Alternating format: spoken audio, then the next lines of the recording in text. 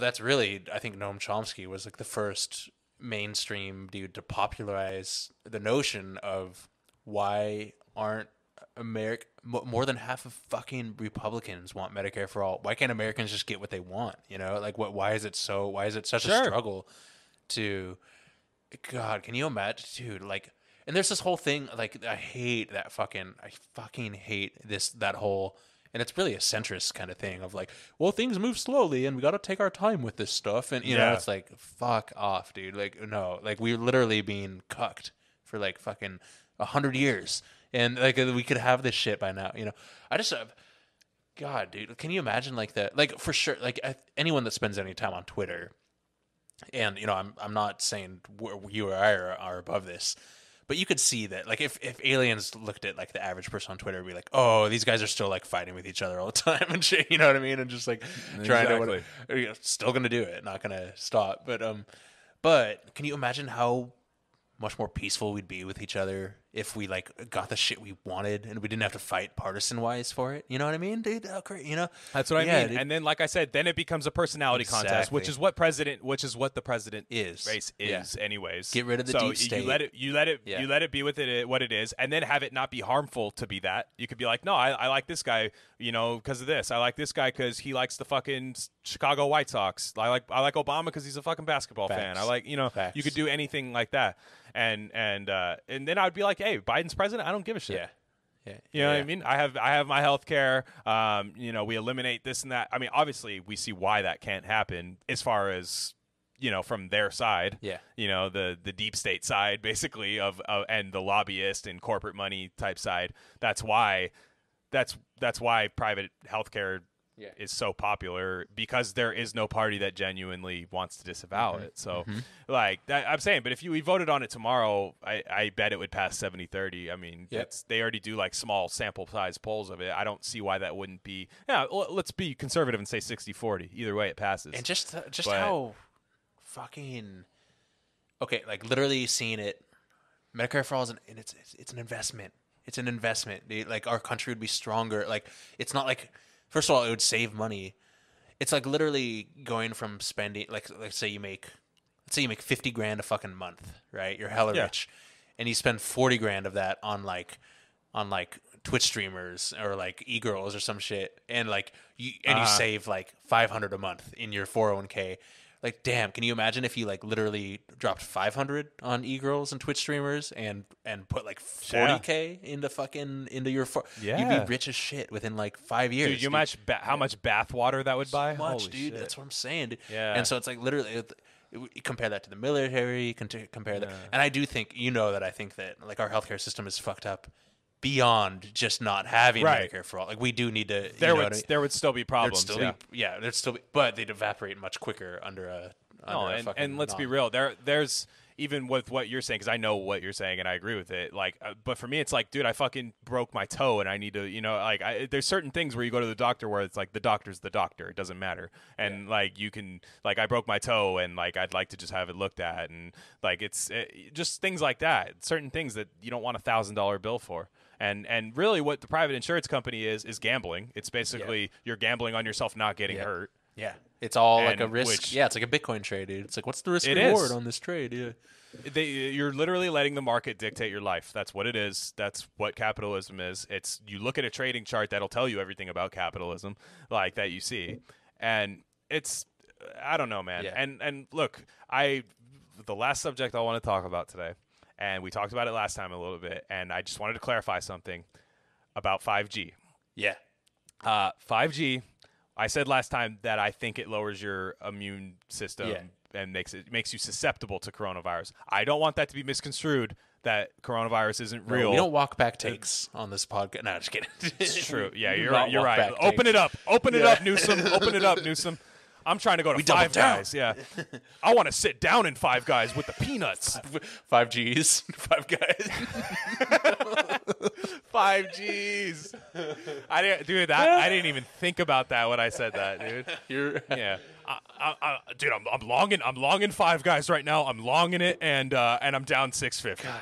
Yeah. But no, I didn't when I don't mean it in the sense because the problem is the conservatives are ruining the 5G conspiracy theory. Always they're always ruining it. Dude. They're fucking ruining it, just the way they did with Pizzagate. I feel everything I else. Think you're wrong. I think you're right. I think that shit. Like there's no evidence. No, I can't prove it. I can't prove course, it. That's why I think. I don't think because, it's not like it's.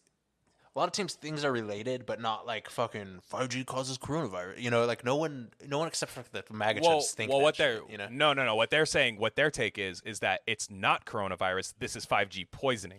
Oh, whoa! That's what their take is. Yeah. That's why, like, they ruined Pizzagate. Yeah. Like they ruined that already. Yeah. Like they always go too hard. They always go too hard in the paint. You know, the wrong direction. They're like the type of guy when you're driving and they're like, "Hey, maybe we should go off of what Waze is saying." They're like, "I know a better way," and then like Waze is just recalibrating. Like your time, you see the time on the bottom taking way longer for you to get to the place. Yeah. It's like that's what they're doing, and so that's their take on that. I'm not a part of that. I just think that exposure to like huge amounts of radiation is going to weaken your immune system. That's why you have childhood brain cancer rates higher than they've ever been and stuff like that. So I don't. But the problem is now like, and I credit a lot of this to TrueAnon, and I don't want to step on like their content or anything, but they had a guy on. And his first name's Jathan, and he let me get his actual name because he's really fucking smart and really good takes, like a really good calculate. Jathan Sadowski. He just wrote a book about like how smart is too smart. He's a tech blogger that feels kind of ostracized within the community. At me at that dude's shit. I want to at his name. Okay, I'll send him to you. Yeah, he's really tight. So he ended up writing a book, and like he said he kind of gets a lot of like flack in the tech community because like if you have any kind of trepidation on like how much is like too much technology, they freak out in the tech community. Oh yeah, dude. Like they're just like, wait, whoa, bro, are you not like tech positive? It's a cult, like, dude. It's a fucking cult. Yeah, it's so weird. And what he was saying is like, dude, we don't. This isn't even in South Korea right now. It isn't really like paying dividends to have 5G. Yeah, it might be for like artificial intelligence, which that's a whole nother argument of why you want so much of that. Right? I'm not even saying that's not even what I fear about 5G because again, if we had automation without capitalism, it'd be a lot better. So capitalism and automation is the thing that really can't be mixed together. Yeah. You know what I mean? And for us to succeed, it would be great with socialism. It would take away backbreaking labor, honestly. Yeah. And but the thing with what he was doing is he just like people are like, wait, you don't like 5G? Like they don't let you into fucking conferences and stuff like that dude. if you're like anti 5G. And all he's saying is like, dude, there are no long-term studies. It's impossible for them to have long-term studies on what this does for your health. Yeah. And they're rolling it out. They're rolling it out in like Nebraska and small towns, like the big 5G setups where they have the fucking towers every 500 feet because they have to be closer than 4G. 4G is 2,000 feet apart. 5G has to be 500 feet apart, so it's more concentrated. Four times. Exactly. So, 4x leverage, homie. Yeah. And so it's got to be like that. And he's saying, in my opinion, my take is like if this shit really didn't have, if they were super convinced that it didn't have any kind of negative effects, they'd roll this shit out in Beverly Hills, fucking Menlo Park, you know what I mean, and stuff like that. What do people in Nebraska need fucking 5G for?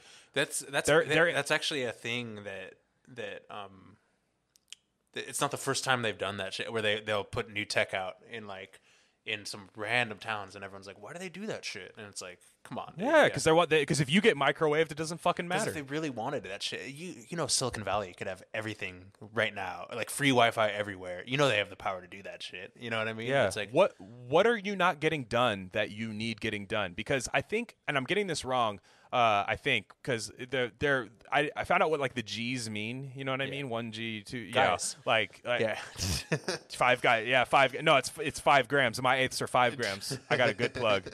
But 5G eighths, homie, $40. But that's why I'm not in the weed industry anymore. Yeah. But it's like I think like 2G was email, 3G was video, 4G was like internet chatting and like Skyping and stuff like that, and then 5G is automation. What? So I might be getting that chart wrong. I will. But it is, they divide it. The G means something. It's like it's what you can do with the next G. So it's really just like you're basically testing shit out to automate your job, and to automate. Honestly, I think they're gonna automate the fucking police force. Is what they're gonna do. Oh, RoboCop. That's gonna be. Dude. Yeah. And I have been seeing people of all races saying like, well, yeah, robotic cops can't be racist. And you're like, oh my God. First off, people write the code. Yeah. There's a person writing the code. So it's like, oh, who do we got writing the code? Oh, David Duke. Oh, man. Fucking coder. Oh, dude. Anyone, yeah, just like. Anyone writing the code. Dude. Yeah. Yeah. Oh my God, dude. Yeah, you're gonna have RoboCops, and they're gonna be like, man, more Asians have been pulled over in the past month. Oh shit. than anything, because you're gonna have the guy writing the code, and it's like, oh, when I'm in the fast lane and you're going 55. You're telling me the guy that's like, gonna write the RoboCop code is not gonna put a skin tone calculator in that shit, or like a fucking straight visual? up, like the Family Guy swatch color chart, like like that. It's like, what do you think about all the paint swatch? What do you think about all the the takes? All the people storming up into Michigan, like, and shit, with guns, all the white MAGA dudes or whatever, and then being like, oh, if they're black, they wouldn't have been even to get like within 10 feet of this shit. It's like a bunch of armed black. I think the media narrative wouldn't change, but I think the police would fuck up black people trying to do that. Yeah. It'd be interesting. Someone should try it. Like a bunch of fucking black dudes should try. Hey, would you risk your life to prove my point real quick? I mean, hey, man, hey, look no further. Back when Ronald Reagan was governor of California, and the Black Panthers showed up with fucking legally purchased arms when Reagan signed the Open Carry Act, and they knew that the Open Carry Act was going to lead to more black people getting shot by like fucking racist. It's funny because like people. even the visual of like a black dude with a gun is like, it's not something that is culturally, like when you picture like a Second Amendment defender, he's like a fucking white dude with a truck. You know what I mean? The very fact that like a black guy would want a gun or anything, it's just so like, just the fact that that image is even like blurred out in people's minds, like it's not even a possibility, or he's a criminal. Those are the only two options, kind of thing. And I'll go as far as to say this: there are conservatives who buy guns because of black people. Yeah. And Mexicans. Dude. I mean, of course. I'm probably using an umbrella term that I shouldn't be using there, but people that aren't them. Yeah. You know what I mean? And like, they're the type of guy when they're at the Mexican restaurant and they hear only Spanish in the kitchen, they're like, he's poisoning my fucking food. And they start reaching to their holster. Yeah. It's like, dude, that is one of the worst things I've always hated about like conservative chuds, is like anything that's not English means they're talking about me. Yeah. And it's like, one, who gives a fuck? Two, if I'm pretty sure they might just be like bullshitting, and it's funny because you can tell they know like zero Spanish words, and when you live in California, you can usually like every like third or fourth word kind of get like the subject matter of what they're talking about in Spanish, because you hear Spanish so much, and I could like tell them, be like, hey, they're talking about like fucking getting fucked up last night. Yeah. Like, you know what I mean? And they don't want you to hear them talking about getting fucked up last night because you're already got ice on fucking speed dial, and but again, let me get back to just one thing about the 5G thing. I don't want anybody who's listening to this, do not let liberals do that thing where whenever a conservative has a take, any take you have similar to that makes you a conservative. It's not that.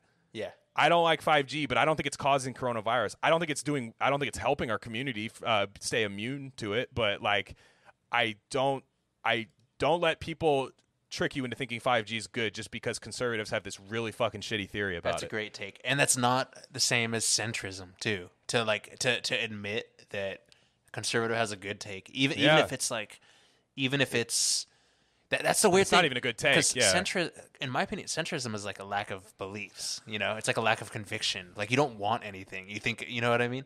It's kind of like politically, you're just like, you're just cool with whatever happens. And it's like a fluidity thing where it's like, I'm kind of a liberal this election. Exactly.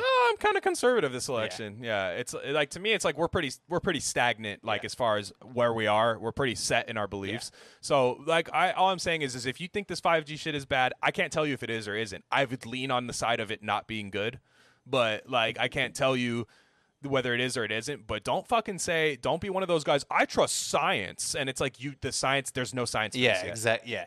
No, there is none. There's a the fucking mainstream scientists having an opinion about a brand new technology is not science. You know, Yeah, no, fact. It's not. Dude. Yeah. How many It's like times? you're- it's like how you're- many? How many examples? I can think of 24 off the top of my head right now of like past scientific technological blunders that we thought were totally tight. You know what I mean? Yeah. And yeah, exactly.